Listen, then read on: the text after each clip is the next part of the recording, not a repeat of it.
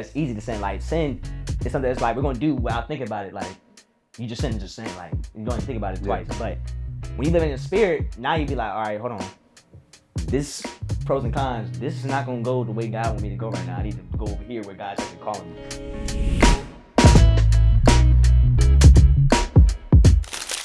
What's good, everybody? Welcome back to the More Purpose Podcast, where we talk everything from faith to finances. I'm your host, Clarence. And your co-host, Marlon. And we are back with another episode. It's been a minute. We missed y'all. And this has been a fan favorite episode that y'all been asking for. And I hope y'all ready because we bring them back part 2. You know what I'm saying? Y'all been like blowing our phone up and saying we need another episode. We got y'all, brother. We got y'all. Y'all better run this episode up. Run it up. Run it up. Matter of fact, before you even go further in this episode, like, comment, subscribe right now. You know what I'm saying? Share it to a friend. But without further ado, you know what I'm saying? We have to introduce the fam. Yes, sir. We got Lauryn over here on my left. Go ahead, introduce yourself. What's up, y'all? It's your girl, Lauryn. Hi, it's Capri.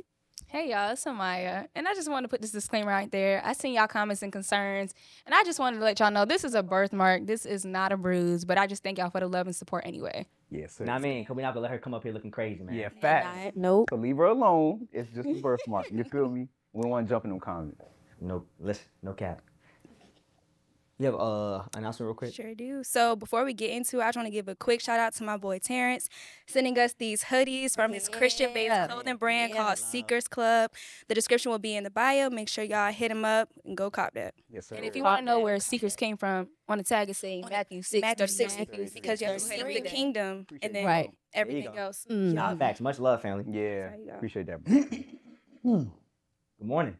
Good morning. Good to be back. Welcome back.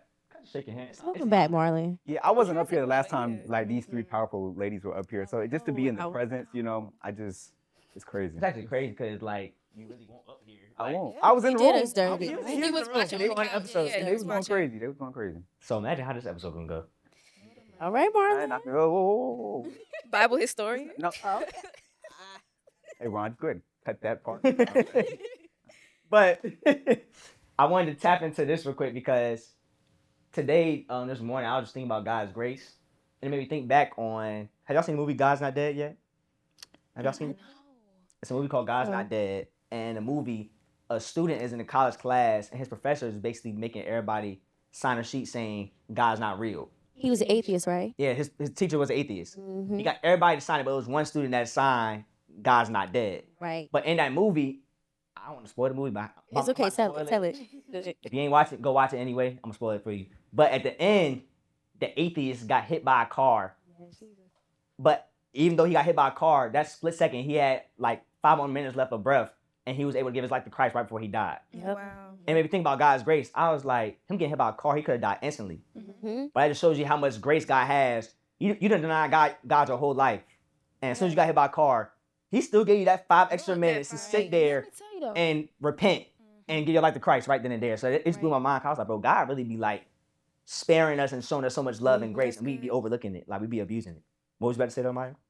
I feel like I was having this conversation with my mom before talking about the difference between grace and mercy. And I feel like that instance of him getting hit by a car and having that 5 minutes left was God giving him mercy. Mercy, yeah. Right. Because I believe mercy comes for people who are non-believers and who are believers slipping. Mm-hmm. So God is granting you mercy, but the believers who are struggling with flesh and their will, we are granted grace. But those who don't believe, God is giving you mercy within that 5 minutes to get to know Him. Mm-hmm. And I love the distinguish of grace and mercy. It's a partnering thing, but it's still we don't deserve either of it, Right? At all. Yeah, great. So grace is unmerited favor, so undeserving favor from God, and then mercy is like meaning I'm guilty and He's withholding His wrath. That's Jesus. Jesus.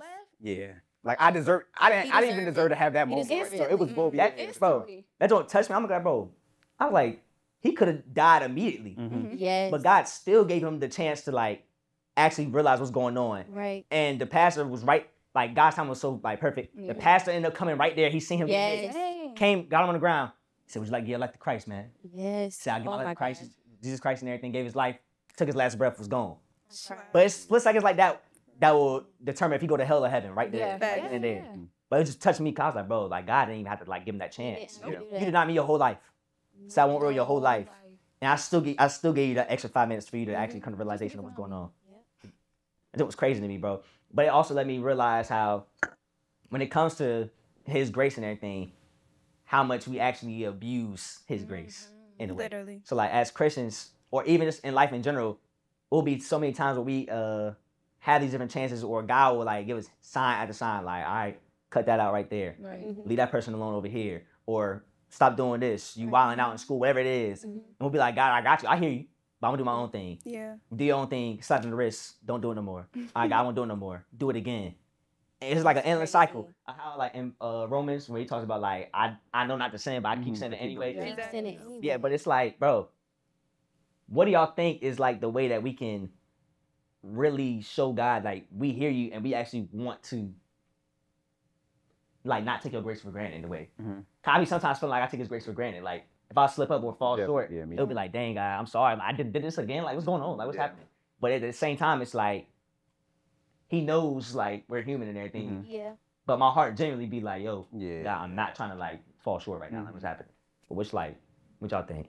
I feel like after we actually sin, and then when we get the grace that we don't, like deserve, and when we want to actually do something different, we have to change our hearts and we have to change our minds. Because like it's so easy for us to just be like, all right, I won't do it again. But if we're not renewing our minds and if we're not renewing our hearts, then that's just a saying. Like we're not going to actually make those changes until our heart posture changes, until our mindset change, until we actually want to do better. Want to do better, exactly. Matter of fact, that's facts.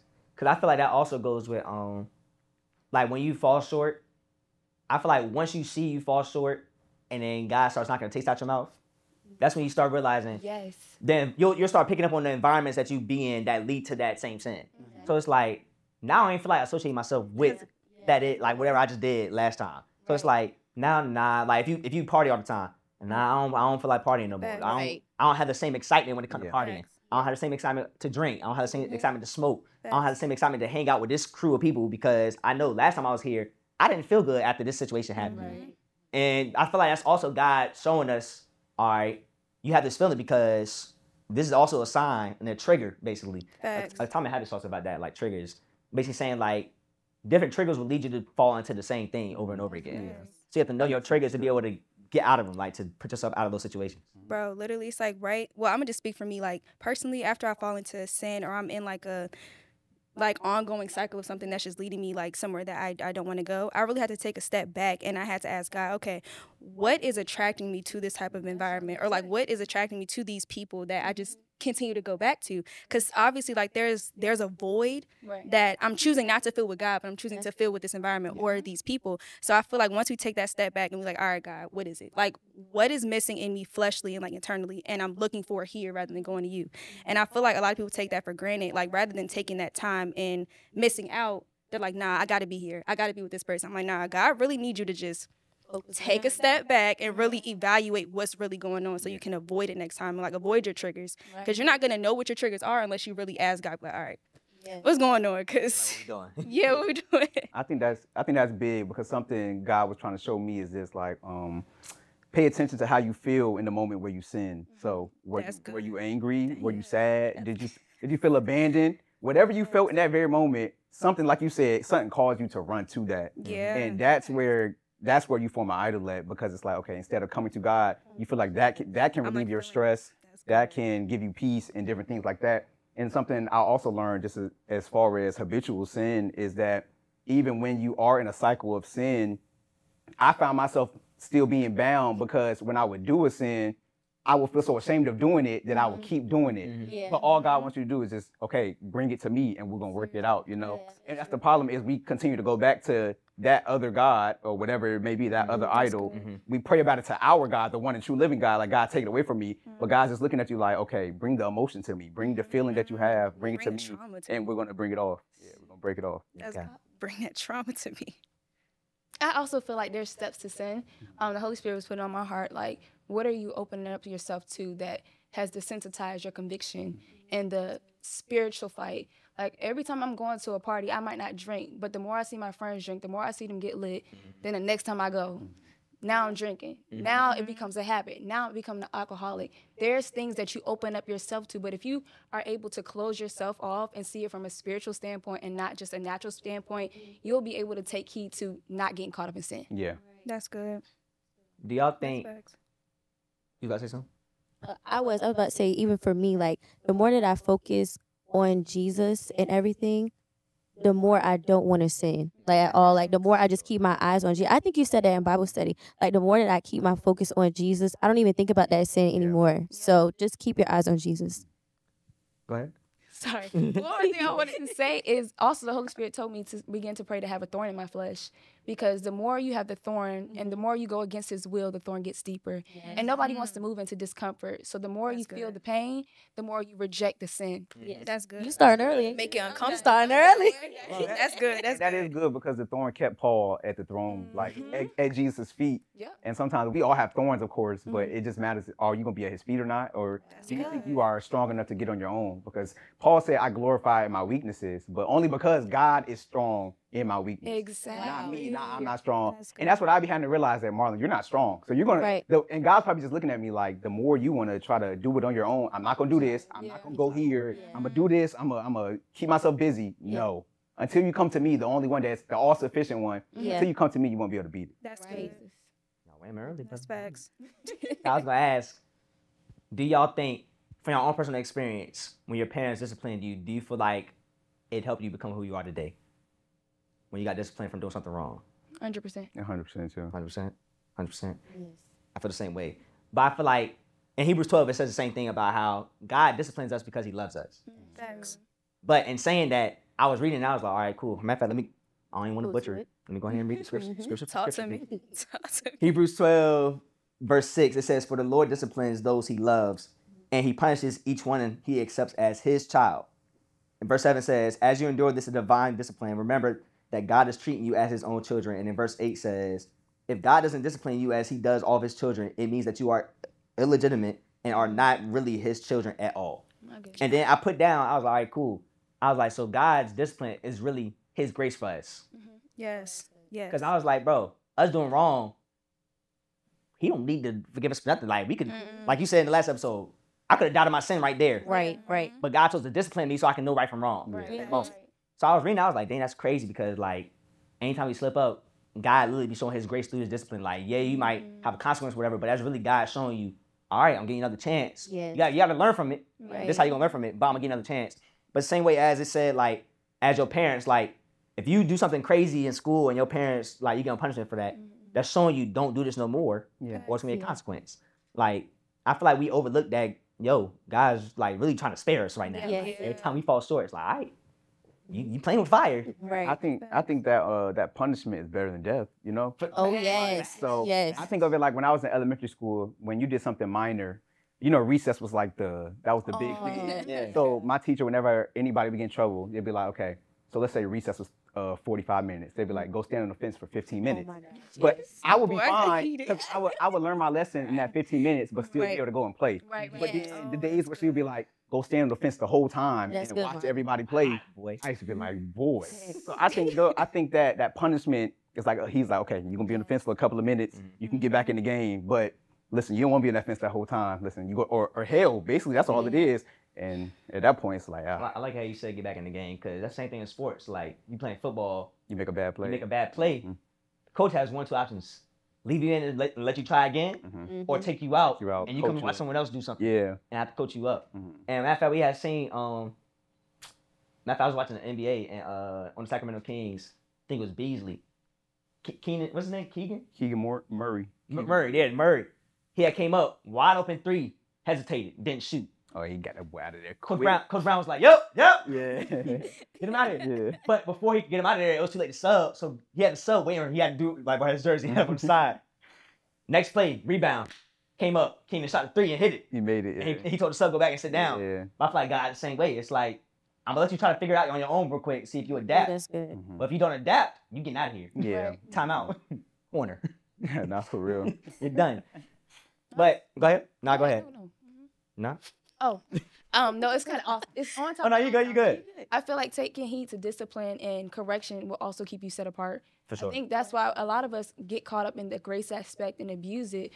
But you don't need that much grace if you desire to live a Christ-like life, if you desire to pick up your cross. All you need is to take heed to it, and it will keep you set apart. And in being set apart, you will see things from God's point of view, and you'll see how corrupt your actions how corrupt your actions were towards him and hurting him. Just take heed. I'm sorry. Go ahead. Said that was Okay. On the aspect of grace, I feel like it's another aspect of grace that we forget that grace empowers us to walk and do what He's called us to do. So sometimes I know when I was first coming into Christ, I was asking for more grace, like, okay, more favor and stuff like that, but not realizing that I need grace to actually be who God called me to be. I need grace to withstand like sin, whatever it may be, because I was reading and you learn that grace is what we have because Jesus got up from the cross and He overcame death, the grave, sin. So the more we ask for grace, it's like, God, I need your grace so that I can overcome these things. So I think we forget that component that grace empowers us to actually live a holy life or a righteous life. That's good. And just to take it back to like our like childhood and how we grew up with our parents. So since I was an athlete, I wasn't allowed to do much anyway. Like I wasn't allowed to, go to parties, do all that stuff. But I feel like God also gives us like proactive discipline, like telling us what not to do before we do it. Right. And I feel like that really helped me when I made my transition into really following God, because growing up I used to be like, why can't I go to this party? And like my mom, she's like, well, I know what's gonna happen, da, da, da. And then I'll be like, no, you don't. Like, these are my friends, you don't know these people. But now that I'm following God, I'm like, I know a lot of the sin that I don't even want to say that we want to indulge in, because it is fun, but a lot of the things that we want to be a part of, God is telling us beforehand, I don't even want you to deal with that. I don't want you to even feel the consequence of that, because I know it's going to come from it. So I feel like that proactive discipline and teaching really helps when you're following God as well. Are you sensitive to His voice to be able to cling to that before you even get into it? That's what I'm saying. It's like, if we can like hear it, but are we going to listen? Like same thing with growing up. No, I don't want you to go outside right now. To us, we just like, oh, they don't want us to have fun. Right. But no, they're trying to shield us from what's outside because they know what's going to come from it. Right. I like that analogy though, because when we turned 18, it was like, okay, my parents, everything I taught you. I can't keep you from going there. Exactly. I think it's the same way with God, because at the end of the day, we have free will. God's not going to say, don't go to that party. God is saying, I taught you, and you know what you need to do and what you don't need to do. It's like now when you go out, you decide what you choose. Are you going to choose me or choose the other thing? Are you going to put yourself in that position to go against me? Or are you going to stay, I don't even want to say like a safe haven, but kind of like a safe haven. Like some people look at Christians and they look at Christians as like sheltered. I mean, I wasn't sheltered, but I know like some Christians that were very sheltered. And I used to be like, dang, like y'all ain't have no fun, da da da. But in all reality, they're battling something that I'm battling something that they didn't have to battle. Like now, I didn't have a taste of the outside world. They're pure, like, so it's I'm trying to fight to like maintain my get to you, and get back to my purest state. Yes. You didn't indulge in this, I didn't indulge. That's what I'm saying. It's just like now I didn't have a taste, so now I'm trying to fight my way back to get back to where you at. Yeah. And whole time they don't even have the taste in their mouth because they never even like stepped outside of it. And now you gotta change your whole palate, your whole plate. I'm like, you've been exposed to fried chicken. Now you gotta go back. Now I gotta go to soup. Now I gotta eat keto. People would call my parents strict. They'd be like, your parents strict. You don't do nothing. You don't do nothing. No, they just raised me right. And that's what I'm saying. I'm gonna just be honest. My dad's family, they're alcoholics. And I credit my dad all the time. I was like, Dad, you had the opportunity to get into it. You got into it, and God didn't allow that taste to be in your mouth. And because of that, it allows me to stand on not indulging in anything, because it's in our bloodline to easily be addicted to things and not be able to shake it off. But I said, I thank you for breaking that generational curse. And because of you, why would I abuse that? You made a way for me, and I'm going to go dip into my own things, and now I'm struggling. That wasn't called for me. That's good. You carried that cross for me so I could walk freely, Dad. So y'all may call it strict. Y'all might think, oh, well, why don't you do it? Do it. No, I'm good off of that, because if I get that taste, I already know it's something my flesh might get. So I'm good off of that. And they be like, dang, you don't have no fun. Well, actually, this is what God has set for me. Yeah, exactly. And it's fun, I'll tell you that. And it's like, what's crazy after like what you just said? You said, I don't even want to, get into that because I know it's gonna like have a hold on me. It's so crazy. I think it's in 1 Peter how like he's saying, make sure that you stay sober minded because the enemy is waiting like a prowling lion. That's literally like a door, and the devil is literally on the other side, just like waiting for you to take that first sip, waiting for you to take that first step. And I think that's so scary to me. Like it's just like I don't even want to do it because I don't know what's gonna happen. But when we look at it spiritually, the enemy is waiting. Like he's just waiting for you to just taste it. But like he's like, just have a taste, and once you do, you're just gonna. Yeah, that's crazy, because I feel like when it comes to the sin aspect, that's why it's so important to know God's voice and know when He's trying to show you what the personal conviction is that He has that you're struggling with in that season. Because for me, it was alcohol, right? And going through that, God just started throwing like subtle hints that would like catch my attention when it came to any type of conversation on alcohol. So first sign I had was I was reading 50 Cent's book, and me wanting to be a businessman, wanting to be a business mogul and everything. In the book, he said, anywhere he go, he don't drink. especially if it's like a party, a business meeting, whatever it is. He say he lets everybody else drink, but he's perceived as if he's drinking with everybody else when he's really the sober one in the group. So he was like, when he do club events, he was like, he'll get his own bottle that he got, but he'll get one of his people to pour it out the bottle and pour water in it, or pour juice or soda in it, and it makes it like he lit, because he said his energy can be there as lit as everybody else, but really he's aware of what everything is going on. And I was like, dang, I like that. Like that really resonated with me. Then the second thing was when I went to Atlanta to work with my boy, my mentor and everybody that was out there. And one of the people I was working with, he was like, bro, he was like 28. He was like, yeah, bro, I don't drink nothing. I don't do anything. But when he said it, cause you know, sometimes like you can hear someone say something, but it just be like, okay, that's cool. Like that's what's up. Yeah. But when he said it, it sat on my heart the whole trip. I was like, dang, like that's tough to me. Cause I was like, bro, it's a lot of people that get exposed to all that stuff early on, and it's like it has a latch on them. Yes. I don't have no latch on alcohol, but it's like, yo, like that's a tough thing to me. And I was like, bro, I don't drink alcohol on no crazy thing or whatever. It's like on occasions, but at the same time, it's like, yo, I really don't want to drink alcohol at all anyway, because I like the way he said it. I like the way I like the discipline he got. Yeah. So I want the same discipline. But I feel like I've only been aware to it because the more I'm getting close to God, he's already showing me ahead of time, yo, think about the past times where you fell into sin. What mindset was you in? Not a sober one. You won't sober. You won't sober. Yeah. So picking up on the tendency, matter of fact, there you go. I was watching Jay Shetty podcast, and he had a podcast with Chris Paul. And Jay Shetty had asked Chris Paul, he said, how do you go into each game, like how do you prepare for each game and to figure out how you're going to play on offense and defense? He said, Chris Paul said, if I can figure out the person's patterns, I can figure out his tendencies. I said, whoa. Well, you got me. My goodness. But it felt like God was talking. It felt like the God was showing me what the devil thinks of me, basically. Wow. So it's like, if the devil can figure out my patterns, he can figure out my tendencies. If he can figure out what kind of girl I like, if he can figure out what's gonna get me there, what environments I need to be in to slip up and fall into lust, whatever it is, right? He gonna keep putting me in that same situation. But it's up to me to be aware and be in my word enough to know, yo, every time you went to sin right here, it was from this pattern right here. Yeah. So it led to this tendency. Yeah. So how can we refigure this pattern so you don't even fall into it in the first place? Wow. And with us, we need to all be more aware of the habitual sins that we fall into. Because most of the times, most people's sins that they always struggle with is the same sin over and over again. The same one over and over again. Like, once you figure out after the fact, it'd be like, hold on. What was I doing? This scene before. Yeah, like, no, that's really how it be. I think I realized not too long ago, I was like, hold on. Why everybody come to my life look the same, they act the same? I was like, hold on. Bro, no cap. Listen, this ain't funny. Like, listen, he's sending the same actors, just another face. Like, come on, brother. Bro, it'd be the same thing. But it really blessed me because I was like, dang, like, if you can figure out your patterns, you can figure out your tendencies, and maybe rethink on my life and be like, yo, all right, what's my patterns? Where do I slip up at? And how can I prevent to even slip up in the first place? And if you can find the root of your patterns, you can really be free from that. Right. As long as you focus on Jesus and everything, bro, I promise you can move on. So whoever feels like they attached to a certain sin, if you feel like you shackled to that sin, find the root, ask God to start revealing to you what it is that your conviction is, wherever it is, and ask him to help get you out of it. Yeah. And once you get out of it, change your environment, change whatever it is that's triggering you to get back into that sin. Yeah. Because once you do that, I promise you, your life will be way less stressful. Yeah. Facts. You'll be way better off, and you'll be you'll be close with God. So figure that out. I want to speak on something you said. I read John 10 this morning, and something that stood out to me was Jesus talking, and he said, "My Father set me apart so I can go into the world." And I think that's just very, I think it's very crucial, especially to what you said about drinking, because I think mainly because of your calling, because of God, because like Pastor Mike said, the church is the huddle, but the real work is the outside the four walls, whether we like it or not. I feel like, especially for all of us, because I feel like all of us are called to ministry in a way. I think that's why God is trying to shed so many things off of us now and set us apart now and do some things in us now so that he can send us out there to the world and we look like him and not like the other people.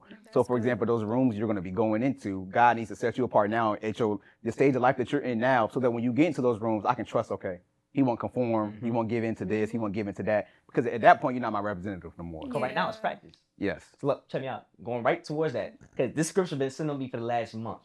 What is it? Since November. Ephesians chapter 4, verse 1. It says, "Therefore I, a prisoner for serving the Lord, beg you to lead a life worthy of your calling, for you have been called by God." For some reason, it just kept smacking me in the face every time I read it. I'm like, bro, It's like, it felt like God screaming at me. Yeah. Because it's like you said, where God's taking not just me, but all of us, it's like, you have to live a life worthy of that calling. So if God's calling me to be in these certain rooms, to be in the secular rooms, to be able to bring God in there, I can't blend in. Yeah. There can't be no room. There can't be no room for conforming to what they got going on and trying to fit in with what they got going on. No, I ain't stand out. I'm not gonna be able to stand out if I'm over here drinking and trying to enjoy myself and have fun with everybody. Nah, you need to be in that zone aware of like 50 Cent in these parties. Yeah. Yeah. You need to know what's going on, and you need to be able to spot out who I need to be ministering to, who I need to be plugged into, like who I need to actually like be chopping up and actually try to save a soul to whoever God's trying to lead me to. Because how am I going to hear God's voice if I'm not sober? That's a big one. I think that's real good because I feel like I missed a lot of ministry moments because of sin. So mine was lust. I feel like every girl I was called to help, it ended up being lustful. Okay. And I missed the ministry moment because of lust. And then once I realized that, I was like, hold on, dang, that's OD. Like, think about somebody coming to you with a problem or anything like that. It turned into something else, but you were just called to help them and lead them to Christ. That you missed the assignment, and sin always distracts you from the assignment. Yes. It's crazy you said that. It's actually crazy you said that because imagine how many actual like genuine friendships you would have if we weren't thinking fleshly. Lust, yeah, I be thinking that too. I be like, I be thinking the same thing. Fleshly, bro, like, this thing's crazy though. Yeah. I think it's crazy. And to that part, hey y'all.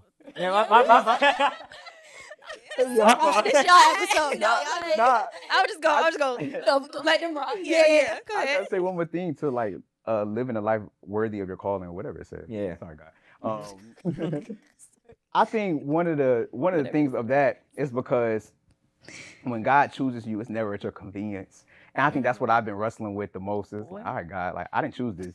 Like real talk. Bro, no, He chose you. Like that's what this how I talk to God, because it be real spill. I be like, God, I'd rather do this. I'd rather have done that. You chose me, so I need you to grace me to get through these things. Like I can't do it without you because what you're telling me to do, out of my eyes, I'm like it's no way that's gonna happen. So I feel like sometimes we kind of we look at the call and we be like, this is huge, but at the end of the day, God chose you to go through it. So I feel like leading your life worthy of your calling is something that is going to be difficult, but the rewards will be great. You know what blessed me though when I read that? I've caught it from it's verses 1-4 in Ephesians 4, but I got it from the app Fill Limit. My Bible got the app that come with it. And I was reading that John. It said to lead a life worthy of that calling means not only to live differently from what we see modeled in the world, but also to live differently from what comes naturally. That's true. good. What comes naturally. So it's like your flesh comes naturally. Yeah. But that's why it's to live called against your flesh. Like we have to live towards our spirit. We have to live the worthy of our calling from what our spirit is trying to build within us. Because it's easy to sin. Yeah.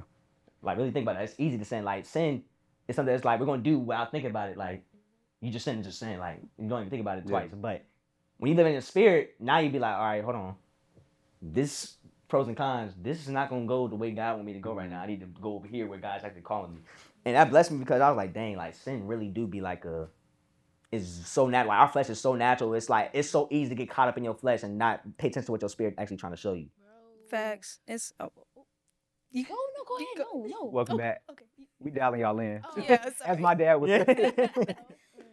I just wanted to share like a personal conviction, like when we were talking about the alcohol and like all that. So when I was like struggling OD with alcohol, right, I wasn't in my word like as much as I should have been. I wasn't in my word at all. But one thing that really hit me is when I was like, okay, I'm using alcohol as like a intercessor in a way. Like I was like, once I like really got deep into it and once I understood what I was doing, I was like, dang, so what did Jesus die for if I feel like I want to feel like this, but the only way I can feel like this is through this sin. I was like, so I feel like I'm using this sin as what Jesus was supposed to be in my life. Because I was like, when like I did get drunk, and like I'm not saying like from a party or like just from a get together. No, like it would just be me in my room going through it, just drunks. And then I was like, okay, like I like this feeling. Like I like feeling light. I like feeling like peaceful. Like there's nothing in my head. And then once I was sober up and once I started locking in, I'm like, God, you're telling me that you can make me feel this way. So why am I relying on this to get to the same result that you want to bring me to? So I feel like once we take a step back and once we look at what we're using as an intercessor versus going to the Father, that's going to really help us break out of that habitual sin that we keep falling into because it's just a habit of how it makes us feel. So go ahead, Sounds bro. good. Because I thought you had something to say. No, it was totally different. I think what you said is kind of crazy about the drinking part, because I feel like the devil always offers us something the same as God, but it's a counterfeit. If you get what I'm saying. That's all. Okay, you want peace, pornography. You know what I'm saying? You want peace, sex. You want peace, liquor, whatever it may be. So I feel like he always offers the same thing, but it's never, because once you do it, it's never no fulfillment. It's a temporary.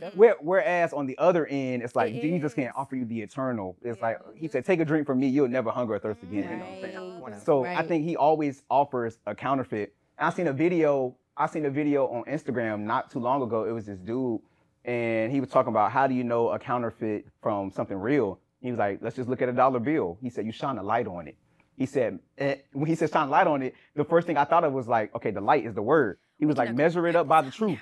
So somebody may look like a sheep, but it could be a wolf in sheep clothing. Measure it up by the word. And it's the same thing with that. Like, how do you know what's counterfeit and what's real? So that was crazy. Yeah, I seen that on Instagram. I'm like, boy, that joint was wild. Like, he was like, think about it. When you give the cashier $100 bill, they be like, oh, the first. Oh, no. This is what he said. He said they know a real $100 bill from a fake dollar bill or whatever, because when you put the light on it, it has the president's face on it, like the inside. So if I put the light up against you, it used to look like what's inside of you. Oh, do you see my? Used to look like what's inside of you. That's good. So I didn't know that when you put a dollar to the light, it's like you see something in the inside of it. It's like a face. And he's saying, if I put the light up to you, do you look like your father? And that just hit me. Dude, that thing was do you look like the father? Because that was crazy. No. I mean, at that time, no, like I did. Like, also, on another end of that is like, as far as the comfort of sin, we keep looking to sin for validation. And the Holy Spirit put on my heart the other day that I've gotten you to a point where you need to come to me for everything. And the more you look for confirmation and validation for other people, I will not allow them to validate what I'm giving you, because you need to run to me. Yeah. Even as far as people in the walk, like I'll go to my mom like, oh, God said this. What do you think? And she say something totally opposite. And that's not to say God is not using her and that she's not using wisdom, but God is blocking off that access for me to be validated from her. And so that goes to the same thing as sin. If I keep using this sin for validation, at one point, am I going to run to God? Because when I was living in sin, when I was living in the world, he took my taste away from sin. And so every time I forced myself to indulge in anything, it was not comfortable. And I was I don't feel comfortable. You feel terrible. Like, it was just disgusting. I'm like, this ain't even it. Like, it's not pleasurable. My mind is not there. But God, like, where are you? But it's because he's not allowing these things, because he's trying to pull me out of that. And the more I fight against it, the more it's still not going to be good. So. Nah, that's facts, though, because I was talking to, I'm going to name drop my boy Bryce. He in here. But I was talking to Bryce earlier, and I was saying, like, look at how far we came, like, from back in high school, where, like, if someone said, hey, yo, alcohol, party, this and that, whatever it is, it won't know, like, oh, nah, I'm good. It was like, what's up? It was like, what's up? But now someone bring it up, it's like, nah, we good. Like, I was like, look at the spiritual maturity of, like, where we're actually growing and how God's, like, not going to taste out of our mouth. Like, and that's the same for everybody. Like, it's not going to always be, like, an overnight thing. Sometimes it's the actual process, because strongholds are sometimes stronger on different people than others. Yes. But in that situation, it was just a tough way to look back at where we came from, as far as, like, letting the bottles go and moving forward to where God's trying to push us towards. Because some people won't get to where they need to get to until they leave stuff behind. Yes. And you can't get to where you need to get to if you're still struggling with the same sin. Asking God to bless you with this type of blessing. But if you get that blessing and this sin comes with that blessing, you're going to fumble that blessing. I think that even goes to the point of, what was my train of thought? Like, God is not going to allow the sin to be good after a certain point. So, for instance, just doing it. I've never been a partying type of person, but I always wanted to experience it. And God is like, look, that's not for you. Every time I even get close to a situation, I'm uncomfortable. And so a few weeks ago, me and Lo was out, and I'm like, okay, this is cool. This is nice. I'm just fellowshipping with people. But God is like, Amanda, this is not for you. Capri was like, God told me I'm not going. I said, well, me and Lo, we're still gonna go. And it wasn't anything bad. It was just an outing with people. But the Lord he's trying to keep me set apart and keep me pure, so I won't be tainted by the world. And literally, once I got comfortable, shots start going out. I'm like, dang, God. Oh, that's no cap. I ain't know what we was talking about for a minute. Okay. Until she said I was going out, but then I was like, yeah, nah. That night went left. But that's him trying to keep me from even trying to keep myself open to this. Well, it's not that bad. I know I'm accountable. I'm not gonna drink. I'm not gonna do that. But don't even put yourself in that situation. So he's not gonna allow me to even enjoy myself because I'm called from it. Stay out of it. that was definitely one of those situations. I'll say like for me, because I wasn't gonna. Who invited us? A friend. Yeah, a friend invited us, and like I didn't even know that it was that event going on that weekend until we went. But even like when we went, it wasn't on oh yeah, we finna get to this, da da da. We were going, but still not even trying to like blend in, but I found myself like still trying to hang out with the same people that I used to hang out with, or like just to like see how it would be, because I'm not even gonna lie. Ever since I've really like locked in with God, I never went back to the old lifestyle to just see like how it would be. Yeah. So I went out there, and it was just like a lot of standing around, a lot of walking around, and like People just we were just like we just But like even after it went left, I feel like even if it didn't go that way, I feel like we would have still got back in the car and then been like, yeah, I think we done. I think we done. And I don't think that's a bad thing either, because I feel like I would have not rather had it go that way, but I would have rather went out there and then came back and been on some, like I'm done, versus just going years and years. Well, like maybe I could still do it, or like maybe I can. No. That was like a definite no. You're done. And something that caught my attention there was like I should have been sensitive that whole night. I was not allowing my spirit to be sensitive to what God was saying, and for God to keep me moving. Like y'all kept saying, be sober-minded. I am sitting here sober, but I'm not spiritually sober. I filled myself with so many other things that I didn't even listen to my brother's voice telling me it's time to go. Wow. And so by that time, I'm at the mercy and grace of God. I fell. And so I'm just watching the shots go off. I'm like, but now all of a sudden my voice is sensitive to you because I'm at a situation where I have to hear you. Wow. But you could have, if I was sensitive enough and sober-minded enough spiritually, I could have avoided this all. Yeah. But it's crazy because in that situation, right, from my perspective, because at first my friends had asked me, it was like, hey, see, you going? I was like, nah, I'm staying at the crib. God told me to stay home. They was like, matter of fact, we staying home too. Day of the event. Day out. They hit me up. He was mad. We seen him. Bro, let me tell you up. They hit me up. Cause me and Pri was like, yo, God tell us to stay home. Like, usually me and Pri would go. Like, nah, we staying home tonight. Hit me up and was like, see. I was like, oh, God. Here we go. God. They was like, hey, yo, we all just got haircuts. We going out to the event. Haircut is crazy. You know what? I said, yo. I thought we was on the same page here. Like, y'all trying to leave your boy hanging. They was like, come on, pop out. I was like, come on, brothers, I can't pop out. Yeah. But in seeing that, when I heard that they were shooting out there, I was like, my mindset always goes to, what if I was the person that got hit? Right. If I disobeyed God and went to the event anyway, Yeah. my friends wanted me to You go. step outside of grace. Yeah. You're not protected. Wow. Because God told me to stay home. We were in a dulling environment. Steps to sin.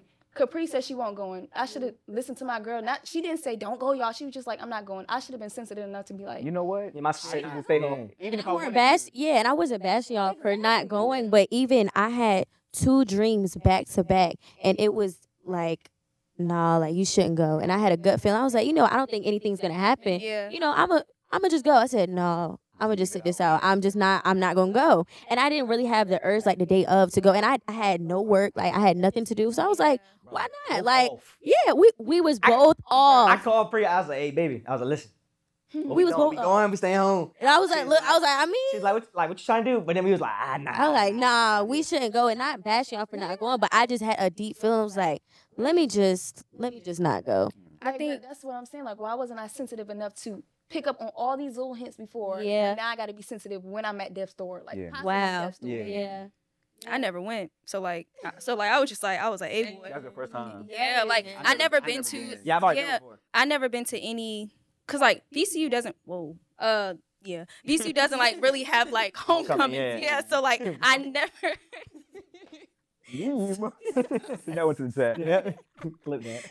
So like I never been to like a homecoming. So as soon as I got invited, I was just like, I wasn't like eager, but I was just like, dang, like I never been. I'm 22. Like this jank should be fun. And I can say, man, what? Like after that, I was like, all right, this is getting too much. Yeah. But From your perspective, though, my perspective was God telling me not to look back because I have already been to a homecoming. Right. That's what That's I'm what my saying. So perspective mine was. don't look back. You already experienced. Like we did a whole Bible study on that. I was like, God was asking me, what are you gonna miss out on if you already experienced? What are you missing out on? We had that Bible study literally, was it? I think it was the Monday after. It was the Monday Not after. even gonna lie, I was like, where was this? Where was this? Where was this? I think these two different perspectives go well with what you just said. As far as if you look at it from a sin standpoint, you guys never experienced it. So Yeah. y'all wanted to try it. Right. Right. Put yourselves in harm's way. Yeah. You guys tried it Yeah. before. They were exposed to it. Yeah. God told them don't look back. Yeah. And I'm just thinking about it now because a lot of the stuff God is telling us don't do or don't go to, of course it's for our protection, but it's because he has something way better. Yeah. And so you just, because again, John 10 I was reading, he said he's called us to live life and have it more abundantly, have life more abundantly. So he just wants us to have the abundant life. And when I think of abundant life, I think of luxury. You know what I'm saying? Yeah. Once you're exposed to luxury, you don't go back down. And that you know? was luxury. You don't ever go back down. When you're exposed to that luxury lifestyle, you don't ever go back. You don't ever Yeah. go down. So if our Father has called us to live a luxury lifestyle, like why even go back and go see about that? You know what I'm saying? If it's beneath me. It has no value to you. Like, None at all. if anything, it's taken away from you. 'Cause Yeah. it's like, first of all, you still disobeyed. That's first of all. Yeah. But then two, you can come to realize you just wasted your time. You going to the jump because after the event, everybody came to me and was like, "See, it wasn't worth Yeah, it. it was Worth going people to." doing the same thing. Yeah. Just He looking. just looking around like, well, I'd have been, Yeah, I'd have been looking around like, yep, waiting for him to shoot. See, look, That is no, bound to happen. okay. It's bound to happen. Okay, like this is where I feel I don't even want to say guilty, but like low key guilty because it's like I'm from there, right? So like I was like, why didn't I even think about the possibility of it ending up in the shooting? And it's like I didn't even think about it on me. I did not think about it until like afterwards. Like I had my hands on my hips. I was just like, I should have known this. I was like, I should have known this. Yeah. But I mean, living you learn. Thankfully lived. Yes, So thank we can God. learn. Thank you, Lord. Thank you. Because boy, Right. she felt. I mean, I ain't gonna talk about it, no, but it's just but like the thing is, I was feel like- I kept scared. telling people, I said, I feel like the Holy Spirit let me fall because everybody outran me. And I was like, dang, it's not even funny. I slipped and fell, and the Lord was like, you might as well stay down there because if you get up, you're going to get hit. And I was like, well, You're that one person in a scary movie. I No, know. I'm Marlon. No, like Y'all, I tripped on a curb, and I tried to catch myself, and I just kept going down. After she that. felt Oh, she Bro, felt no. so slow, bro. Like, oh like, my God. I can just imagine you, Maya. Like, I could imagine that. Maya, get up. Everybody running. You baseball sled? I did. Yes, I bro. did. Oh Like my my stomach God. had a rash because of the no, rash. like that's crazy. not even to like bad shit, but like as soon as like stuff started to go left, I was talking to my friend, and then Smiley looked, and then he was like, "Oh yeah, it's time to go." And I didn't hear him until he like stood up. He was like, "Nah, like it's time to go." So me, that's when I kind of like got alert real quick. There you go. So You I'm really be aware. so like I'm looking. And like it's not even funny, but like Maya was still there talking. I was like, yo, like Yeah. Yo, yo. I said, I thought everybody was laughing. You hear, whoa, whoa, whoa, whoa. So nah, me and your brother, boy, like when I tell you, like Okay, we're You gonna have to talk meet that- back at the car. yeah. off camera, you know. No, I told her at first, it's like I stopped because I realized everybody wasn't running with us. So like I turned around and then I was just like Maya, and like I see her on the ground. I was like, ain't no way, boy. Yo. But nah, we thank God. But we we here, thank this God. story, and we're not gonna be in that situation again. It won't. Look, because But like you gotta run though to the spirit, Right. But you gotta run. Like even if you just But think gotta about it. run. On that same topic, right? Think about how many times God will subtly be speaking to us, but we're too distracted about what's going on around us. So it's like we at the event, we talk to our friends, this going on, we enjoying ourselves, we having fun. Whole time, you done got a hint from Capri, Yeah. a hint from Smiley twice. Twice. Didn't hear him. Like just different things where it's like, maybe I need to take heed to what they just said. Yeah. Like, it's been a couple times where I'm not gonna lie to you, I don't think there's ever been one time when me and Marlon overstayed our welcome. We know when to leave. It's always a feeling. That's It's always that feeling. That's one thing. When it came to any type of party me and Mom went to, we checked every exit. We looked at every door, Facts. where everything Yeah. was. As soon as we see a group of people walk in that don't look like they match the vibe of what's going on, Yep. yo, Mom, you good? Yo, it's time to Go go. ahead, heat the car up. Go ahead. I'm heading that way. Bro, I promise you, like, the day's getting crazier and crazier, bro. You gotta be on Exactly. top of everything. Like, you have to be at Yes. everything. It's getting scary. Let one person get riled up and get. Yeah, you got. in. I'm like, yep. Let's go. It's going to pop out. That Nah, oh. go ahead. No, that reminded me of a devotional that's actually in my Bible. She pointed out how Moses had to notice that the bush was burning, like how the bush didn't call out to him, like how he had to be aware of his surroundings to see that the bush was burning. So I was like, that's just so deep, because just like how you said, there's so many things that God is like telling us to notice, and like telling us to realize, but we're so distracted on what's going on around us. Like if there was a whole bunch of commotion around Moses that day, he probably wouldn't have never seen the bush burning, because it didn't call out to him. It didn't throw a branch at him. It was just sitting there burning. So if we don't notice what's right in front of us in the midst of the commotion, then we gonna miss out every time. And we typed almost missed out. I mean, I low key. Do you want to talk on that though? The faith jump with Moses. Bless you. thank you. I'm scared. How that might be too. Yeah, it might too be deep for them. Maybe we'll wait for another couple More episodes. the advanced class. Don't Are we still on the topic of sin? Because I want to say Yeah, something. yeah, It's please. not about sin, though. Go ahead. Now you good. I just wanted to see if we're going to keep going or not. But no, this was on my heart earlier, and me and Capri had this discussion. The Holy Spirit revealed to me what things are we incubating and calling it characteristics, but they're really spirits that we're entertaining. Like, I'm over here anxious, and people are like, oh, Maya's anxious. She just likes being to herself in a corner. But a spirit is sabotaging me from engaging, because there's something that's in that engagement that will pull me back to Christ. Enabled you. Get me out of my character. And so a lot of people don't call spirits until they become demonic.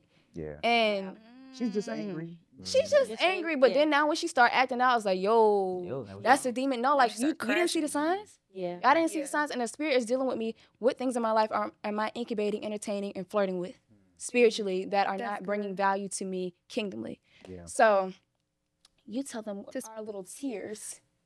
Oh, you talking about like the spirits and the. That made you to elaborate. Oh, you try to throw me in the fire. Shoulders. You're right. You try to throw me in the fire. Right back at. How about so Nah. no, the spirits, as far as like, there's a lot of things, like I said, anxious, anxiety. Angry. We categorize, people think spirits and demonic are the same thing.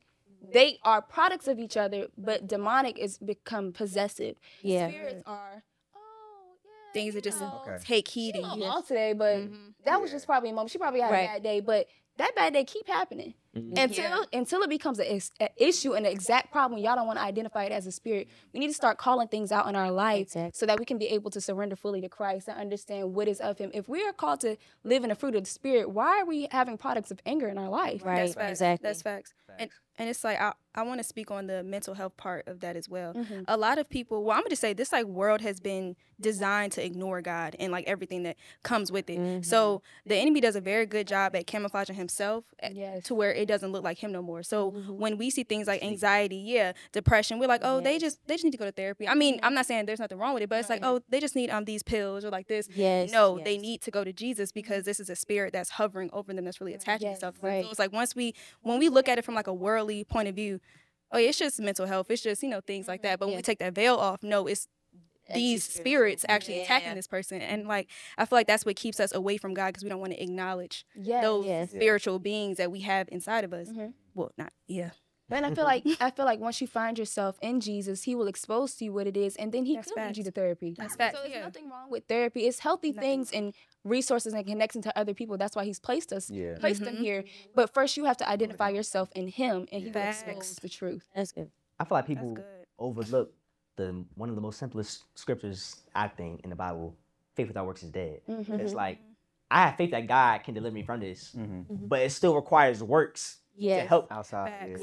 get that done. Right. So like, if you're dealing with like a something where you're not communicating right, or you have like trauma, whatever it is, God can help you, but go do the work too, so He can help. That's so true. You might need a therapist to heal from your situation. You might have to talk about it out loud to a person that you don't know to actually help heal from it.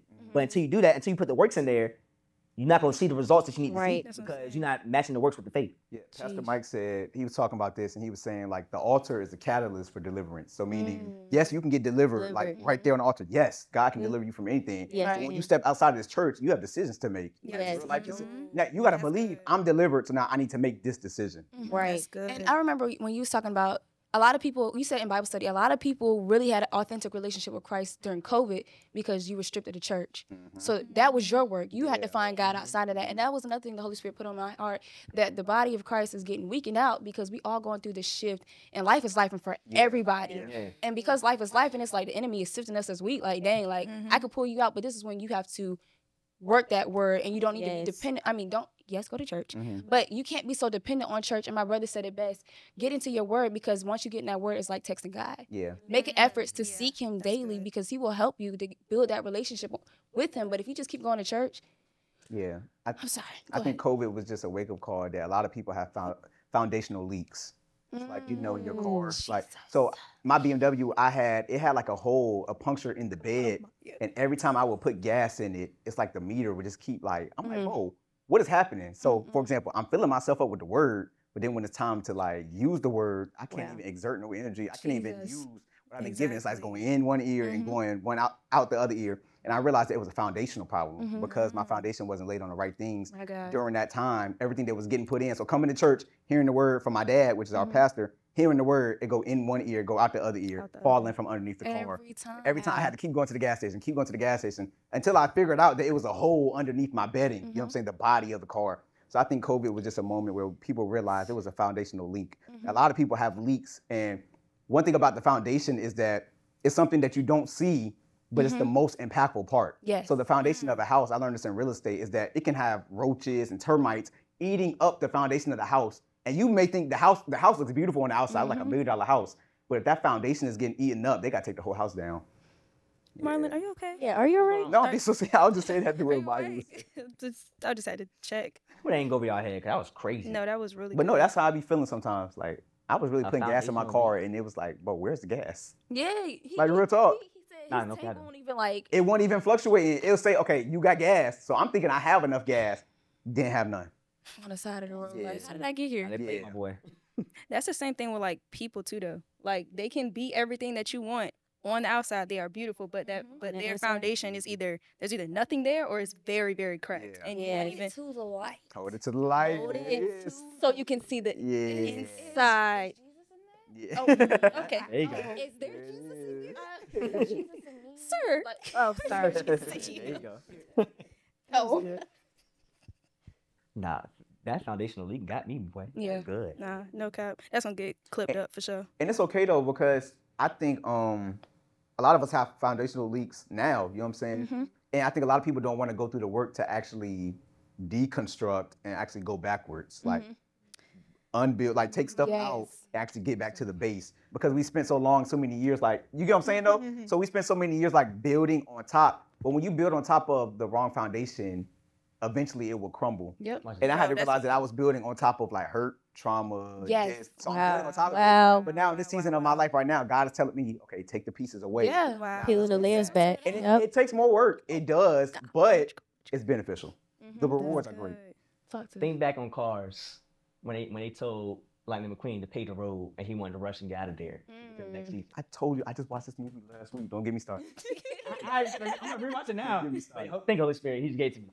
And when he rushed and did it, the road was all messed up. The foundation wasn't laid right. Oh, wow. So he said, well, you ain't going nowhere until you redo this road. Yeah. And like he just said, sometimes you have to peel back, you have to scrape it all off again, get back to the root, and do it again, and actually go through the process of what God's trying to push you through so you can actually lay the right foundation. So it can be a smooth road to where you need to go. Yeah. But if you're trying to rush the process, if you're trying to skip steps, if you're trying to get to where, like, trying to hurry up and get to where God's trying to get you, without going through everything that you need, like the character development, the actual things you need to be able to steward what he's trying to give you, you're gonna have to keep starting over. You're gonna go through the same cycle. And I think that's the problem because we do it in our own way to avoid pain. But alignment hurts. I haven't worn my retainers in 2 months. I put them on today, and I feel like I almost got a headache. My God. Like, I'm not even trying to be, it felt like I was having a headache because I had to put my retainers on. So alignment always hurts because at the end of the day, it's like, I'm surrendering. I'm giving up my way for your way. So I want to have it this way, but I know that you're doing this for a reason, for the long run. That's it though. It's like, I feel like that's what separates the called just from everybody else. Because like, when you are a person that is called to higher, you have to go through that process. Like, you have to go through that alignment. And if you're not willing to go through it, then you just not one of the ones. You feel me? But if you are, then you have to get broken down, tearing apart, and yes. No, about you, like what you just saying, back to my the analogy about the retainer, is that the more I restrict or the more I run, the more I don't put a retainer on, is the worse it hurts. The more it hurts. When I just listen and put the retainer on, they said wear it every night. When I just put it on, it don't be no pain because I'm used to it. So I'm used to saying yes to God. So when God say let them go, it don't hurt, it's bad. When he say let them go, I can let them go. When he say go this way, it don't hurt, it's bad. Habitual obedience. I didn't cling on to that. I didn't cling on to that for that long. Bro, because habitual obedience. It's like versus like habitual sin. When you are so used to being obedient, then it's like not even gonna affect your day-to-day no more. Like that's just a habit. You know what's crazy though? Because that's OD. But sometimes it do hurt. Cause think about when you catch a cavity, right? It hurts to get the tooth taken out of your mouth. Yeah. But it's actually better for you in the long run. It is. Definitely. But think about your friends that's in your friend group that you have to let go of. Or people that's in your life that you got to let go of. It hurt to let them go, but they're really easier. They're really a plague. Yo, and to your spirit. if you keep the rotten things in your mouth, it will affect the ones that is good too. One bad. Oh man, that's it. Apple. That's it. The rotten apple. Nah, that's good. That's good. Dang.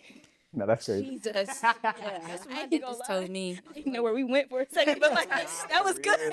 That was good. Back to Lightning McQueen real quick though. I watched that movie last week. I just watched it. I don't know what made me watch it. At my age that I'm at now, I watch Disney movies in a whole new light. Bro, It's just about cars. I didn't realize Lightning McQueen or Cars is just about the wilderness season. If you actually watch it from the very beginning, he was a rookie. He was very prideful, and he didn't have a team. He kept switching teams because he was like, I don't need nobody. Mind you, remember the Cars, they need a team to change the tires and stuff to get him back on the road. He fussed his team out. They quit the job and everything. He ends up going because it was a three-way tie in the race. They had the big race in California. He's on his truck, Mac, in the big truck. They're on the way. And Mac is telling him, and it's so funny because Lightning McQueen wanted to do everything on his own. And Mac is telling him on the way to California, he was like, well, I'm getting tired. We need to take a rest stop. Lightning McQueen was like, no, like, keep going. Mac falls asleep, hits the door. Lightning McQueen falls out of the car. I look at it as divine alignment because he fell out of the truck, ended up in Radiator Springs. And this is where he learned, he learned teamwork, he had character development, and he learned to take his hand off the wheel. He recognized that he needed people. And I was like, dang, and it's so crazy because it was actually like the desert. I'm like, bro, this was the wilderness season. So that when he got to the final race, he could have won the race, but he helped the blue car. Remember, the blue car had broke down. He ended up going back and helping the car, and it was a lesson that he needed to learn for his life. And I'm like, yo, this movie is crazy. I'm thinking it's just about cars and racing. I'm like, bro, this is about the wilderness season. Like, all that pride that he had to leave him. And God literally, specifically let him to fall out of the truck, end up in a small town, and unlearn everything that he had already learned. I was like, yeah, that's humbling. It's real humbling. It's real humbling. And you seen his mindset though in the beginning. He was like, I'm destined for the piss and cup. Like, it's mine. That's all he. That's all he can think about. That's all he wanted. That's all he wanted. He's idolizing it. Yeah. And then when he finally realized, he didn't even want it no more. But it took for someone else. It took for Hudson Hornet to tell him it's just a cup. Yeah.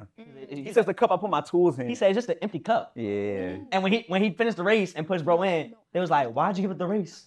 He's like, somebody just told me it was just an empty cup. Yeah. And walked off. I was like, that was so gangster. Like, it was so tough. Bro, that movie OD, you gotta go back and watch. Cars is in my top 5. That's a great movie, bro. That's one of my. That is a great movie. Nah, for sure. But like, think about it. Like, he said it's just an empty cup. Like, Matt, taking notes from that, cause the season I'm in right now, this month and well, I'm not gonna say the month because I don't know when it's dropping. But matter of fact, we're in November right now. In this month, right, guy had told me to take the month off, but I was bouncing back and forth with guy. I was like, listen, how is this gonna get paid, brother?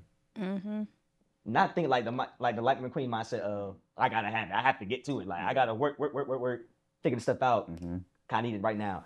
And then when I was struggling with it, right, and then I was like, bro, my flesh wants to work so bad. Like my flesh wants to really get to this bag so bad. But in my spirit was like, your flesh want to do that, but you need to rest. You need to get in your word. You need to lay down for a second. So when I differentiated the two, I was like, all right, God, I hear what you're saying, because. I feel like once you can figure out way more decisions, once you figure out, is it your flesh that wants to do this or is it your spirit? And when my spirit wanted to lay down, not my flesh wanted to lay down, I was like, okay, cool. That means I need to lay down. Yeah. Because if I don't lay down, who knows what God has prepared for me to come up in the future that I won't be able to fully be able to give my all to because I'm tired. Because I'm still overworking myself. Yeah. But in saying that, I was idolizing money at the time. I was like, bro, God, like, God, you know my heart. Basically, I was saying, God, I trust myself more to be able to get this money than you get it in any type of way. That's real. But I feel like it's a lot of people's situation. It's like God, I rely on myself to get this money versus Yeah. you bring it up in osmosis. Like Mhm. you give him so much to bless me. But at the same time, it's like that's showing like a lack of faith, a lack of trust. And going back to the cars reference, sometimes it takes for like the Holy Spirit to give you a sign of like, yo, like Hudson Hornet, it's just an empty cup. Like in my situation, it's just money. Like money gonna come and go. Yeah. It's gonna come and go. It's What really matters? Oh, boy. What really matters? Like Yeah. your health and your spirit matters way more than that paper. Yeah. And first of all, that's gonna come. I don't even want to worry about it. It's gonna come regardless, especially if I'm in God's will, it's gonna come. But just in that situation, I was like, bro, this is probably the most peaceful I felt all year. Yeah. As far as like actually relaxing and chilling and actually being my word, having time to chill with my friends and catch up with all my relationships and everything. I ain't mean to hit your mic, I'm sorry. But you know what I'm saying? Like actually like get to sleep in. Like I haven't had that pleasure all year. So it's like, and God's been able to like pour into me different things and different ideas and different visionary stuff I need for the More Purpose community and everything we have to do. Facts. But it's just cool to witness and sit back on and be like, damn, imagine if I didn't obey God and start doing shoots and burnt myself out. Wouldn't, I would have been tweaking. Go ahead. It makes me think this question because I've been asking God this myself. Like, okay, God, I'm listening to your guidance spiritually. You've been allowing me to take off spiritually, but naturally, I don't see the fruits of the spiritual labor. So, what advice do you have for people who are being filled and being obedient to God, but are missing out that natural pour back into? Because God's not going to allow my natural situation to go dry if I'm obedient to him spiritually. But it's like, okay, God, it's feeling real dry naturally. Like, and how am I going to keep going spiritually if the word you give me doesn't align up now? Does that make sense? Yeah. Can Go ahead.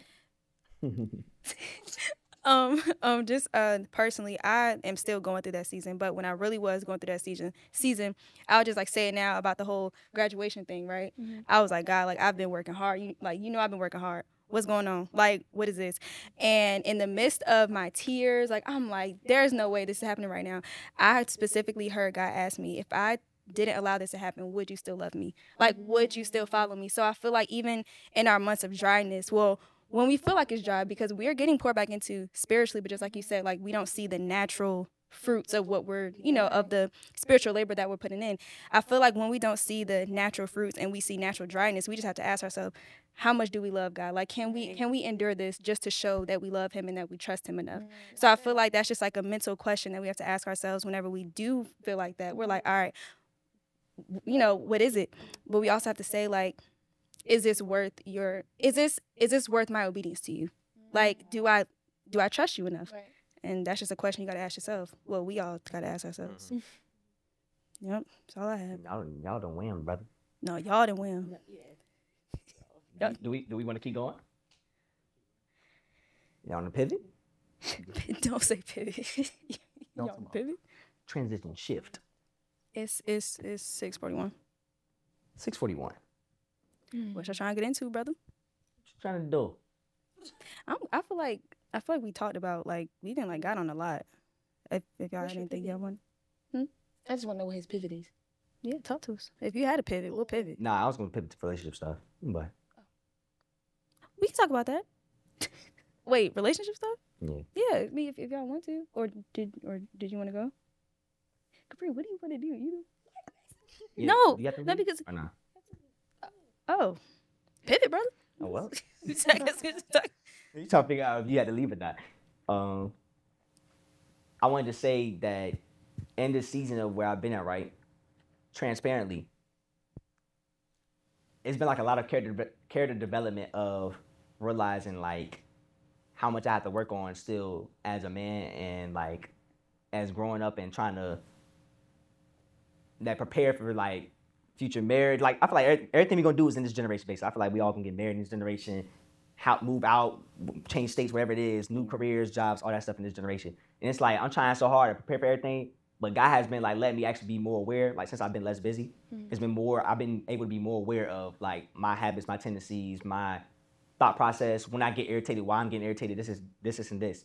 And one of the situations, I was like, bro, don't want to talk about this? I'm gonna talk about it. One of these situations, hey, listen. One of these situations, right? One of these situations, we was at an event, and I was like, bro, my girlfriend here, but it's like it's my friend group, so I don't know why my girlfriend here. But then I was like, yo, what am I tripping for? Because in reality, I'd be like, cause you like my best friend. So in my mind, look like, she's my best friend, so like, she here. But at the same time, it's like you're more like, it felt like you was like an angel in the room, if you get what I'm saying. But so it's like, so it's like context.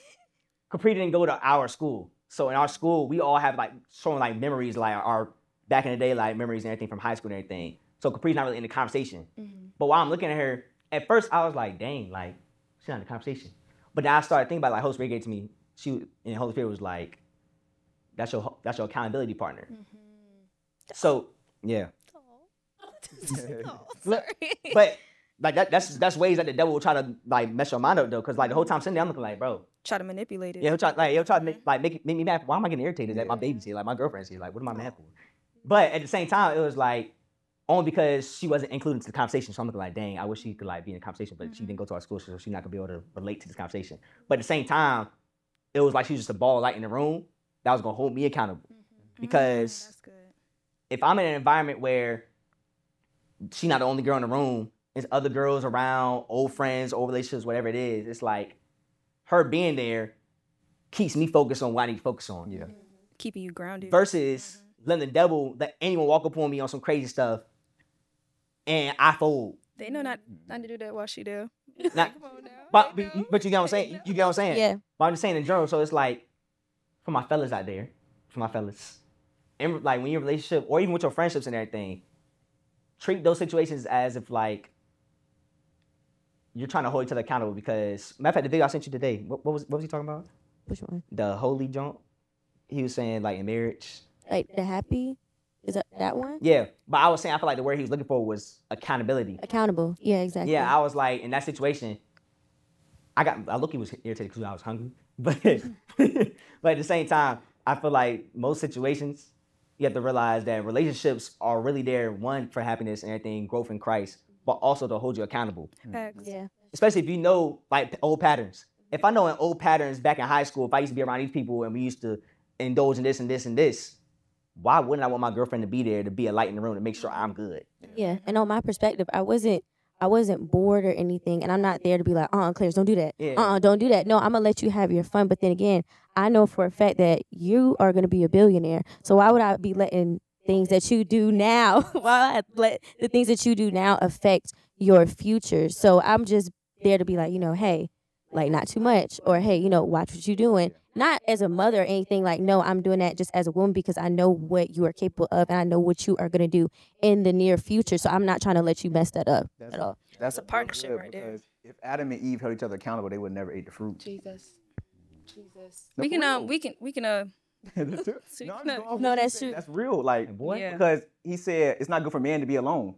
So Eve, I didn't create you just for you to just be standing around. Just for and you to just be there. enjoy it. No. Yeah. You know what I'm saying? Watch his back. Yeah. Like, And imagine if I was, doing whatever, or if I was getting lit or doing whatever, the enemy could sneak in at any moment.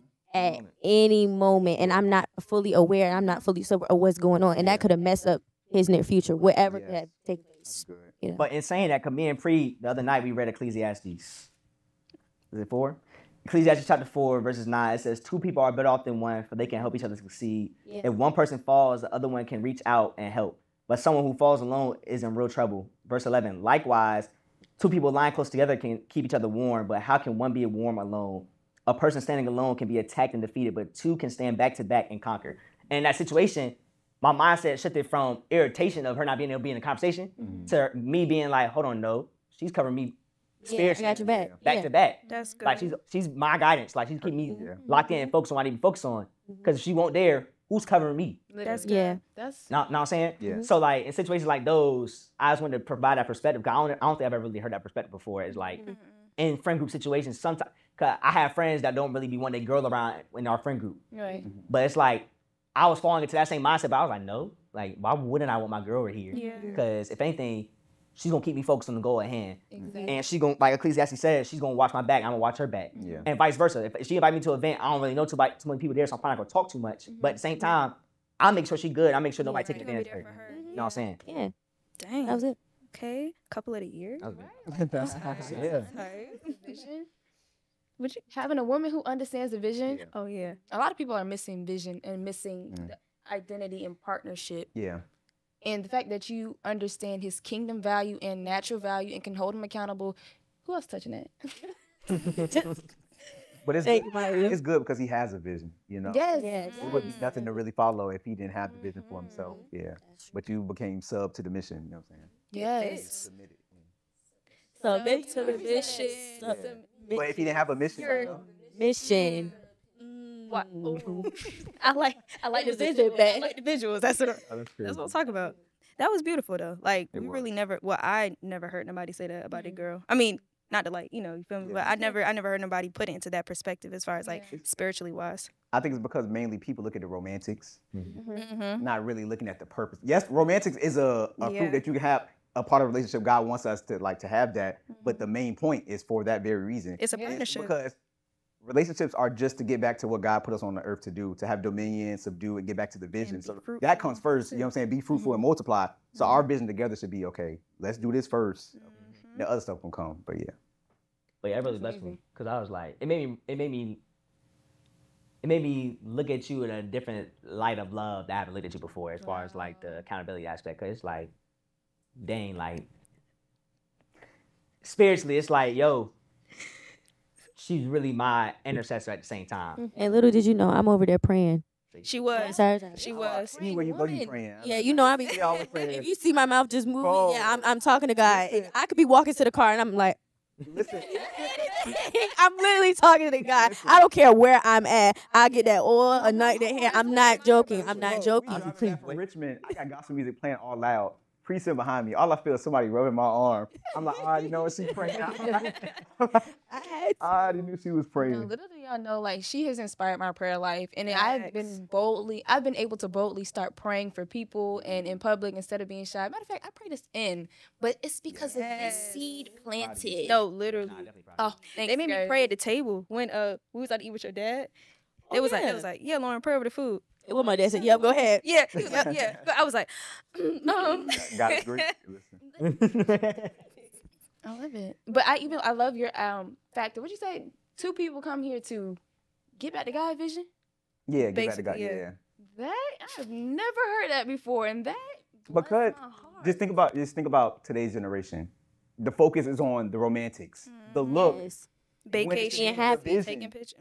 That's the biggest part. Yeah. That's the main reason that all of us was put here Mm-hmm. to fulfill His vision. But if we focus on the romantic part, we're losing what we were called to do. Yeah. That's the reason He put us together. You know what I'm saying? In general. I feel like in all relationships, you'll actually be able to better gravitate to who you need around you versus who just want to be around in general. You'll be able to navigate that better Yeah. if you understand who actually applies to the vision, who doesn't. Right. Right. And see, and I'm glad you said that because I've been hard on myself. I'm like, God, I think I raised my standards a little too high. Yeah. And not that I want to take it down, but it's like a lot of people is not touching what He's giving me. And so go. to be able to gravitate to people like them, it was easy. We told y'all before, we became friends in September, shot the podcast in like the second week of September. And look at us now. Crazy. Yeah. But God is allowing me to feel that shift and connection with people. But the Right. ones who don't touch it, I'm so unmoved by it. Right. But I understand it's because they're partnering in my vision to get back to Him. Yeah. Exactly. That's the same thing as far as Yeah. that's the same thing as far as like friendships too though. Like Yeah. even if you're not with a partnership with like somebody, but I even look at what me and Amaya has as like a partnership, not like that. But it's just like we still hold each other account. She always do it. It's like even as your close friend, like if y'all have close friends in y'all lives, y'all have to consistently ask, okay, how are they? Just like you said, how are they like bringing value to what God wants me to do, and how are they pushing me every day to do better, to live better for God.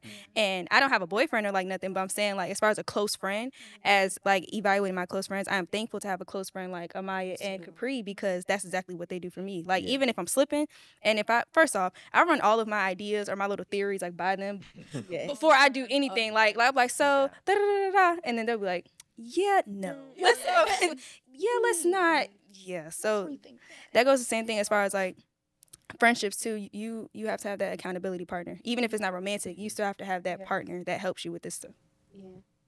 This is weird. It's not weird, but whenever I think of relationships in any aspect, friendship, relationships, whatever it means, whatever it is, they all have ship at the end. And I always just think back to no, chill.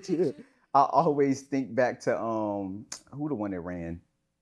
Nineveh. Jonah. Jonah. I always think back to Jonah. So in relationships, who was causing my ship to sink?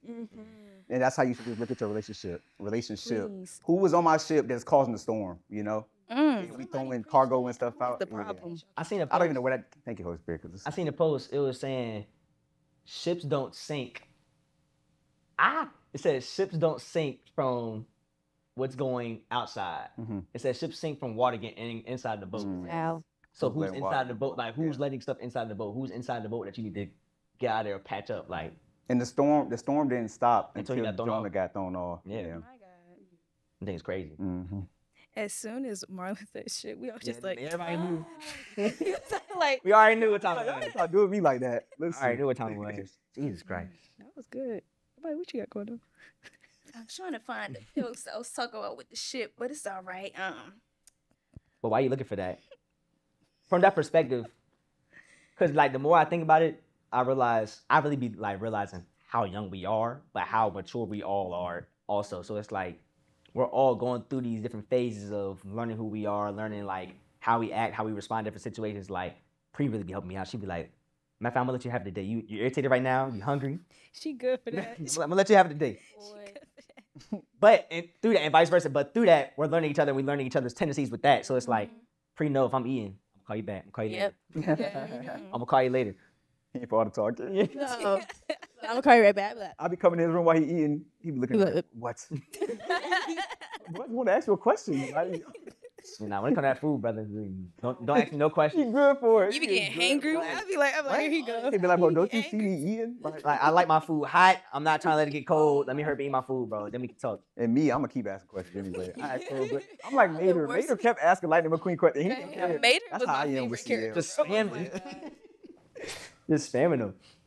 But like I said, as far as like the character development aspect, where we are right now, what's some things that I guess that has changed your perspective of where you are right now in your season right now, like relationship, friendships, personally, like how you are in your like your personal life. What's some things that you've been discovering right now in the season that y'all have been in, like individually?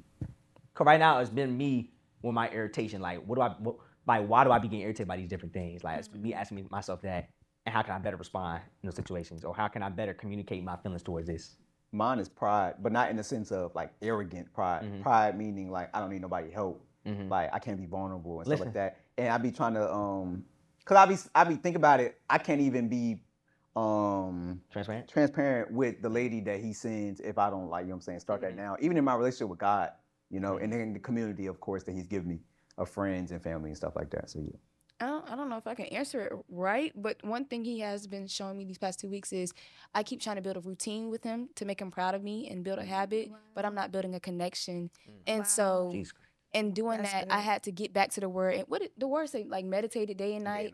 And the more, so one thing, this is like kind of off topic, but one thing that used to get me is people be like, read this, read that in the Bible. And I'm like, okay, I'm reading it, but it's not speaking to me. yeah, it's not. And so the Lord was like, go find something that speaks to you now because I'm in everything that you're going through. That's good. I'm in everything that you're going through. So once you find where you are in this season in the word, you can connect with me and you can apply that to your life. And since then, I've been applying that word. I've been pondering on it. And every time I hide that word in my heart that might not sin against you, I see it in my day-to-day life. That's good. I like that. That's good. Mic drop. I would say trust for sure. Like we always think that we're kind of comfortable with God until he raises the stakes. It's like I'd be like, all right, I trust you until he raises it higher, and then I'd be like, I trusted you last year, baby. But I don't know right now. I would say trust, and just I would say me right now. It really opened up my eyes as far as like relationships. I was like, y'all know how it get when it get cold outside. We be like, all right, like it's time to get a little, But it's like I realize I'm definitely not ready for that because I'm like, one, if I do get into something, it's not gonna be like a situationship. Like I think like I'm ready, for something serious. But God has been showing me you still haven't healed. Like you're still dealing with a lot of the things that you thought you got over, but you really need to take your time with me. So I would say healing and trust for sure. I think mine is more so just speaking out more. Like I'm a great listener. Like I listen all the time. But I think in this season, God is just like, okay, like say whatever needs to be said. And even on the last podcast, I didn't say too much in the beginning. I didn't say anything at all because the enemy was really trying to get in my mind and tell me, you can't do this. You're not qualified for this. Like he was literally telling me like, oh, Lauryn and Amaya speak better than you. Like things that I knew that were a lie. And y'all, like I literally took a break, went in the bathroom and cried. Like I cried my eyes out. And even them, they came and they prayed for me. And I really appreciate y'all for that. But it's just like, I felt like the enemy had his hind parts literally on my neck because I felt like my head was like down and I felt so defeated. And he wanted me to be defeated in that moment. And I couldn't even pick myself back up. And like, I came back, I persevered, I pushed through, but I had to go in the car and literally pray and be like, God, I need your strength because I really did not want to do the podcast at all after that. After the meltdown, I was like, look, y'all can have a podcast because I'm not going to do it, but I just think it's just really important in this season where I just speak out and just let the Holy Spirit just speak through me. And I'm going to get better. I promise. I'm going to get better. But yeah, I think in this season, most definitely, is definitely speak out more. And I'm so proud of you. Yeah, that was big. That's a testimony. It is. Testimony. That's going to be a part of my first sermon. Y'all heard it here first. That's going to be a first sermon. You heard it. You remember the first day I walked to you in Bible study? Why do you keep bringing this up? Because I know. Because Pre just be in the corner with her notepad. Every time we got Bible study, she don't be saying nothing. Because when we first started doing Bible studies, like it was vocal. So everybody would be talking. Yes, everybody was Everybody talking. talking except like Capri and a few others, of course. And I'm like, Pre, listen, I know you're a little ball of fire. I need you to say something. For Like, sure. No. Facts. But I knew the time was gonna come. It'd be mid Bible study. Marlon would be like, Come "You on, need to talk." talk. I'd be Yeah. like, "You need to talk." Capri, she's quiet, but when she's talk, like You gonna feel that. it's like You listen. It's you gonna heavy. feel that. Heavy. Yeah, you And listen. one thing I do when I'm like spiritually frustrated or I need that guidance, I'd be like, Capri, what you feeling? Like you on the same page? And she'd be like, yeah, Mike, cause I feel that too. I feel that too. And like Yeah. this girl, she be I'ma get better, It's y'all. like I literally Goddamn. in the chat. It would be me and Amaya like trying to. We wouldn't be going at it, but like we'll be like. It'll be a big disagreement. We'll be like, yo, no, da da da da. And Capri will be quiet. And then like out of nowhere, I'll be like, Capri. And she'd be like, well, that's what it is. And then like both of us would just go quiet. We'll be like, Yep, there it all is. right, I guess that's it. Yeah. Counsel has spoken. Yeah, counsel has spoken. All right, cool. Yeah. They'd be like, it's cool. It's cool. That's a voice of fire. That's what you have. Thank you. I'm gonna get better. Yeah, it be to this motion. Stop squinting. Yeah, I don't. How do I say this?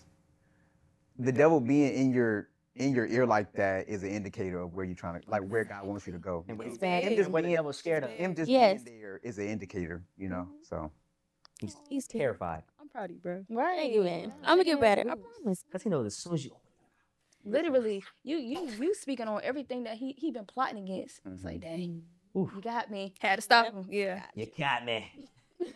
listen. And certain things won't change until you speak it.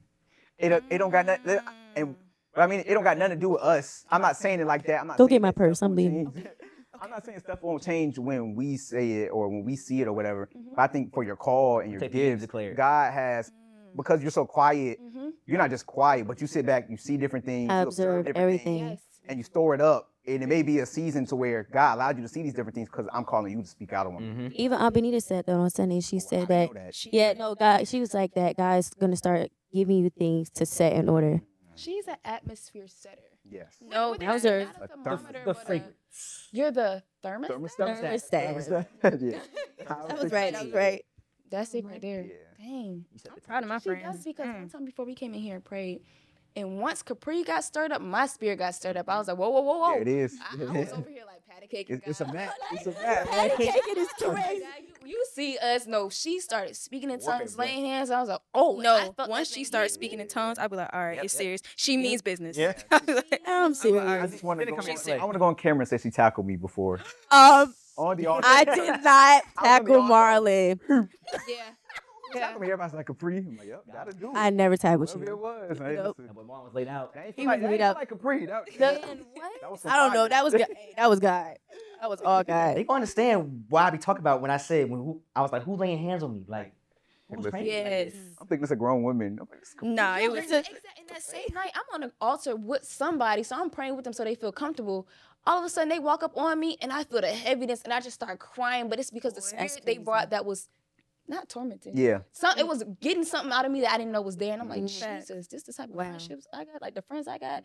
I ain't even see it, but y'all, the heaviness of the weight of y'all calling, it just pushes me, man. Wow. She brought that out of me though. It's like I know like y'all like say like, oh, how I am in my word, or like just how I am spirit wise. Capri really brought that out of me, because I'm not even gonna lie, like for the years I've known y'all, like I never seen a woman kind of maneuver throughout the atmosphere of more purpose. So seeing her do it, I'm like, okay, so maybe like I can, you know, start to speak up a little more about how I feel. And then once I seen her speaking in tongues, I was like, this isn't no grown woman speaking in tongues. So like I was like, dang, I was like, I want to know how to speak in tongues. I was like, that is crazy.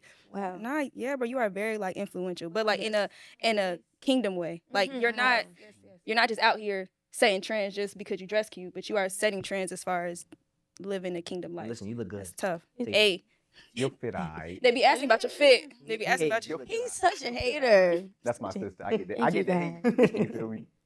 But not before we get out of here, I want to give everybody encouragement, since we were just on the topic of encouragement. Love all three of y'all. I'm proud of all three of y'all. sure. Seriously, especially you. Like just in your own lanes and everything you do, because I know what you go through outside. And to see you step out of your comfort zone is it's encouraging, because listen, it be a lot of stuff that people think because I'm gifted. I'm sorry, Ron, I'm tapping my mic. People think because I'm gifted, that means I want to do certain things. Yeah. When in reality, everybody that knows me knows. Listen, I could be a regular person for all I care. Marlon wants to chill in the cut. So I appreciate you, just seeing you step out your comfort zone. It just really lights my heart on fire, for real. Pre, I appreciate you. We just gave you your flowers. For sure. I'm good. I'm glad to have you. Lo, I appreciate you always. And it's crazy to see you grow, especially from like high school and different things like that. And your boldness to just speak on things, it just comes natural. So I love that also, that you use your platform to speak on different things that other people won't speak on. So proud of you. God gonna take you far, my boy. Appreciate you also. You already know. Just keep doing what you do and just be great. You the GOAT. I always call you the GOAT. I call you my mentor, the GOAT, trailblazer. You know what I'm saying? I don't even gotta say nothing. You feel me? You already know. Hey, he was I was telling the girls the other day. Yep. I was telling the girls the other day. We do this all the time. We always complimented each other. And I was like, I don't mind ever giving y'all the flowers because y'all harvested in my labor. Y'all labored in my harvest. Yeah. Y'all know what I'm trying to say. And so just even being able to do this, honestly, we bounce off of each other in different ways. It had it not been for more purpose, would these gifts even been stirred in us? Right. That's true. That's true. Isn't it? That's crazy. Is it? Started with a Yes. yes. It started with your partnership, and it stirred something in us. And Yes. That's crazy. All of us, yeah. Yeah, everybody yes. wow. Everybody had to take a face step for some type of way. But like, would we even be qualified to speak on the things that we're speaking on if we hadn't taken those faith steps? I feel like I'm talking low because I'm kind of getting tired. Well, Oh no. but honestly, we're not qualified. Our yes qualified us. Jesus. I'm just saying, like, Hey. no, for real. That's facts. That's facts. One of those ones. One of those ones. This is crazy. This episode was Beautiful. How long we go, Ron? I'm full. Yeah. How long has it been? Oh, that's Okay. I felt like we was up like there an hour and for 30. That's longer than We was touching the hour by the time I. Oh yeah. Oh. We did. We did. Oh, all right. a little fat. That was fat. 2 hours. I don't think we was at like an hour 30. I know, right? There we go. Okay. That makes sense. We did good. Like that was good. That was a pretty Air five. good.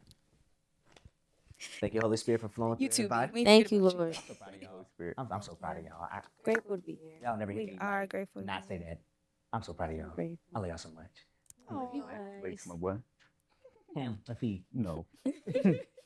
Thank y'all for tuning in. We hope y'all enjoyed it. Please let us know what was our favorite topic in this conversation. If there's anything that y'all want us to speak on for a future episode, please drop it down in the comments. Leave a like, share it, subscribe, all that. And actually, follow them on their pages.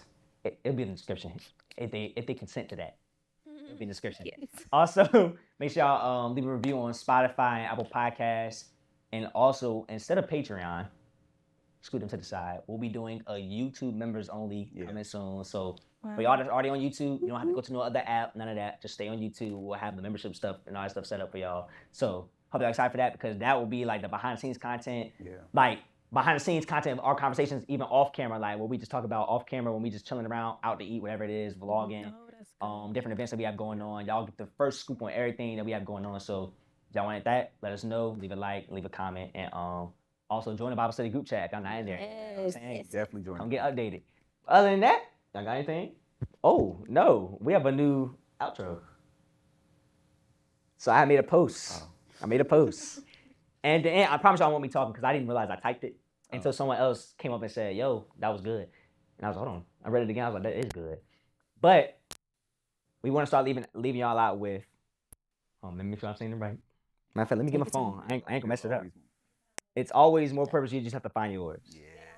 Yep. It is. From now on. From now on, that's how we're gonna end every episode. There's always more purpose. You just have to find yours. Love. There you go. What you mean? Time out for both of y'all.